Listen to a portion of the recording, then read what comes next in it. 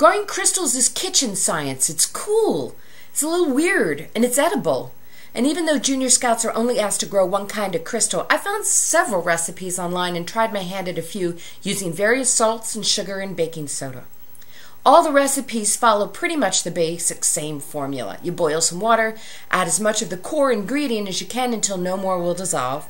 You suspend a pipe cleaner in a glass container, pour the hot solution into the glass, add a little food coloring for the fun of it, and let those babies alone to grow. There was one total failure. The Epsom salt recipe produced nothing. Nada. This was the recipe from the Girl Scout handbook too, but I actually don't think I fault the recipe. Those salts were a few years old, and, well, you know what? They may have lost their zip. And, of course, Epsom salts are milder than most other salts. They're not as caustic, and that may have had an effect on the outcome.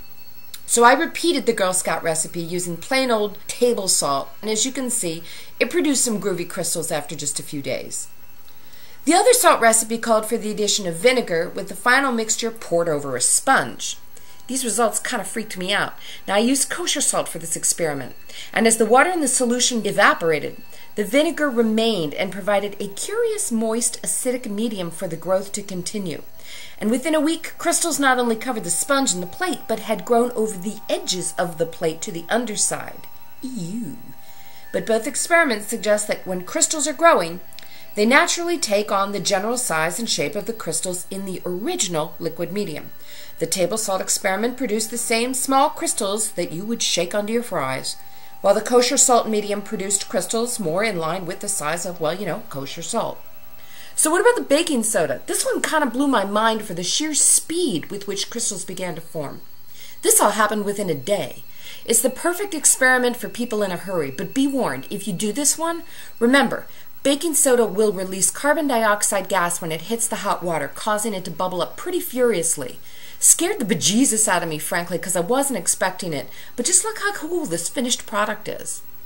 I saved my personal favorite for last. I wanted to grow my own rock candy because it was a complete favorite as a kid.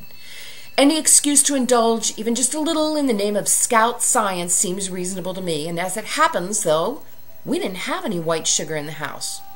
Now, on the whole, I'd say the absence of refined sugar is a good thing, and we should probably keep it that way. But scouting in the shelves, I bumped into a box of brown sugar. Lumpy, yes, but crystals in there too, so I gave it a shot, creating a molasses-like syrup so thick and sweet, I wanted to make a batch of pancakes.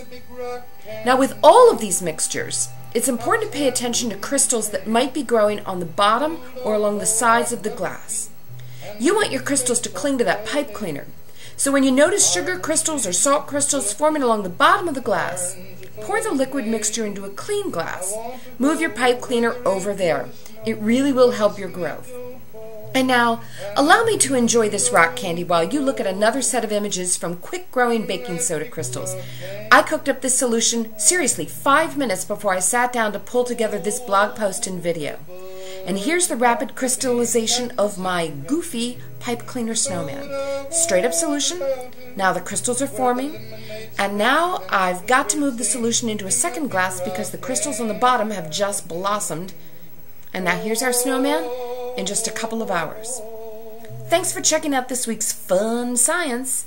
And y'all will excuse me while I go back to tackling this rock candy the same way I would tackle a good rib.